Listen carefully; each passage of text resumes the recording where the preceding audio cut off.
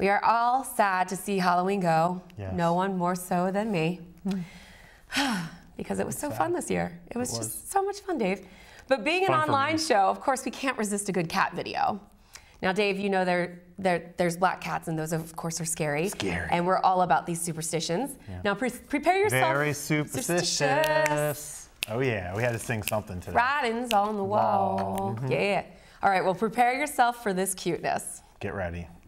Here's a little bottle baby getting fed by the county executive. As you know, this was the Halloween party at Animal Control. And it was a huge hit. Get the 67 kids participated in the parade, and there were tunes from the Big Band Theory, including one of my old faves, If I Ruled the World, and of course, lots of fun. But let's not forget that 24 animals were adopted or went to a rescue, and 3 kittens went to a foster home until they get old enough for adoption.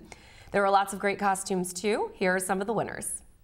Leland here was riding his own personal roller coaster. That's really creative costume. Very nice, Leland. Yes. Funny costumes went to Dot Zaruba, and Darcy Pup got funniest costume for their pumpkins.